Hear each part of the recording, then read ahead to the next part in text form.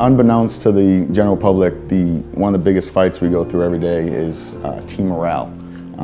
You know, you're out there, it's just you and your guys, especially when guys like getting, you know, hit every other day, or, you know, me being a platoon leader with my 40 guys, you have to constantly watch that and make sure that guys are communicating, staying on par and everything. One of the ways we do that is with, you know, video games or art or anything we can do. So Operation Supply Drop, I actually got in contact with them because they offer this thing. It's a gaming system in like a little suitcase where it's like, it was an Xbox One with the Kinect and everything.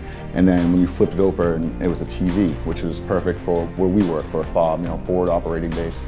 So we were like away from everything, like it's just us and electricity a little bit, you know?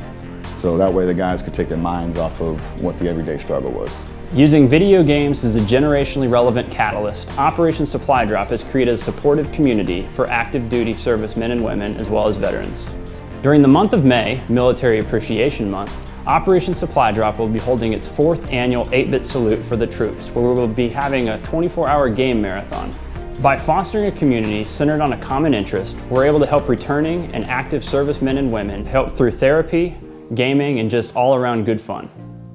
Operation Supply Drop, when we were in Afghanistan, was a big lifesaver. It lifted the morale, and there was a lot of Guitar Hero in the middle of the night, a lot of advanced warfare, modern warfare, we've had 3 of the same games where we actually burned a hole in the game. That little piece of humanity, the typical video game, but a bunch of fucking kids. And it was just, absolutely, they raised morale.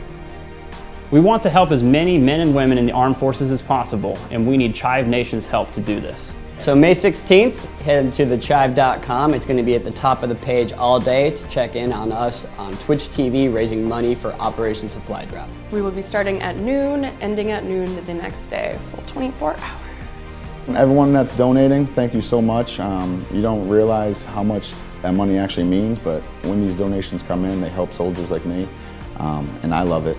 Boston Chive, hit it up. Thank you guys. You guys rock. Thanks, y'all, and Chive on.